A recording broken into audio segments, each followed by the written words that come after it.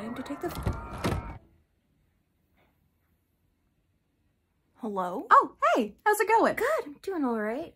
You're new here? I am. So how's your time been here so far? I just finished season 1, but I love Good Omens. It's so sweet and gentle and romantic. I can't wait to see season 2.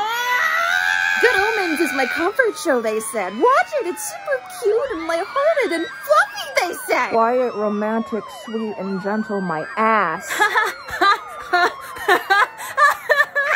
Remember the every league? God, the chaos that ensued is fantastic. Did we just win? No nightingales. I forgive you. Nothing lasts forever, and I would like to spend... Neil, when I catch you! Neil, when I catch you, Neil! Neil! Are we better than everyone? This is no laughing matter. This is a laughing matter. Season 3, baby! Woo! Season 3 needs to happen now, or I swear to God! Who set the fandom on fire? He did! Oh.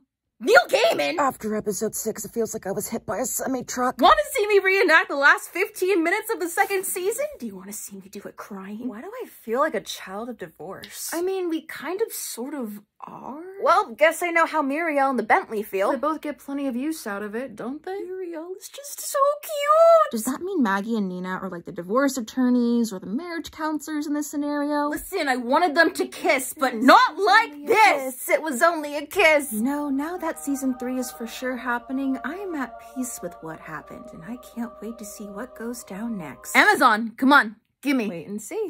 Don't forget Ineffable Wives is coming! Already on it. Maggie and Nina are like the ineffable husbands if they cut the bullshit and actually communicated, huh? Let's go lesbians. Love that for them. Yeah, I'm kind of an Aziraphale girly. Who do you kid? Guess. Aziraphale, I get it. I really do, but why the did you leave? Hey, you leave our angel alone! Regardless of theories and all of that, just... Poor Crowley, man. This must have been what Crowley felt after his angel left him, ugly and unwanted. Neil Gaiman is gonna pay for our therapy. Hey, don't come for me if you want your happy ending. Screw it. I'm rereading Pride and Prejudice. Can't believe this show got me to read the Bible in the meantime. Oh, I did too. Hey, when does the Jesus Judas Yowie start?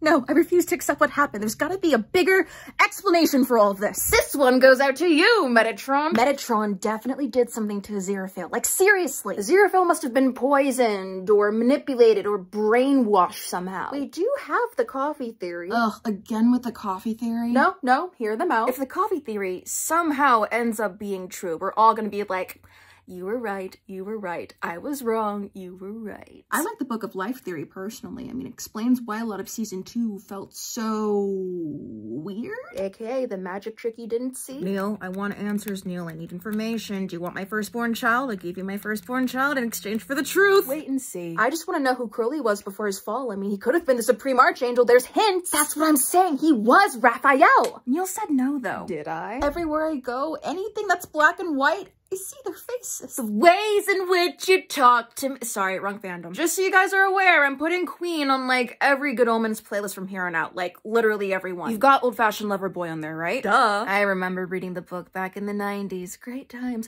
And the radio play. Can't forget the radio play. There was a radio play? There's a lot in the show that I don't quite recall being in the book. Build out the Shuhite Nation. Rise up for our professional midwife / cobbler. It really is a look. Praise be bearded David Tennant. You know, it took a second. I'll still razz him for it, but it grew on me. Michael Sheen is a terror. Hey, don't forget that out of all of us here, he is the biggest shipper and fan. I really am, actually. True, he has written Good Omens fanfic before. Neil's favorite child, I swear to God.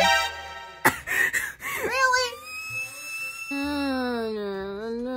Roller coaster. An angsty masterpiece is coming together in my head. I'm gonna do my best to keep y'all sane, okay? As are we. Oh, so that's why there's over 80 pages of Fix-It Fix on AO3. And the poor miscommunication tag. And all the slow burn. Listen, do you want more South Downs cottagecore or not? Oh, trust me, we're not complaining. Feed us more. Feed us more. I have so many little domestic headcanons of them just washing dishes together and going on walks and holding hands on the couch. Yeah, I can definitely see them back on a of hay if the yeah. I have so many sad headcanons I want to let out in the world. It's fine, everything is fine. They're gonna have their South Downs happy ending, damn it. Oh, we're for sure getting South Down. Neil wouldn't do us dirty like that. 3 words. Wait and see. I am in your walls, Neil. Please, please give us another kiss, another juicy, earnest, genuine kiss in the next season, please.